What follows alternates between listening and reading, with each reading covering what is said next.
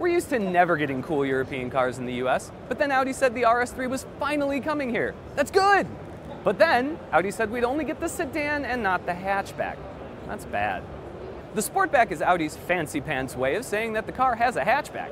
And that's really the main difference between this and the sedan. More space out back. Compared to the A3 Sportback, the RS3 is wider and lower, with larger brakes and optional carbon ceramic units. Under the hood, both RS3s are exactly the same. The Sportback packs a 400 horsepower 2.5-liter inline 5. Mated to a 7-speed dual-clutch transmission, the hatchback will complete the sprint to 62 in just 4.1 seconds, which is pretty damn impressive. The top speed is limited to 155 or 174, depending on your preference. Since it's a new Audi, it's positively littered with technology. Virtual Cockpit replaces the gauge cluster with a configurable flat screen, and the special RS-only mode displays torque output, G-forces, and tire pressure.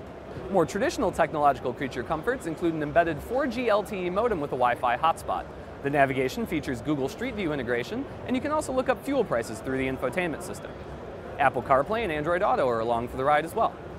Sadly, it will likely remain forbidden fruit. The order books open up in April, but just for Europe.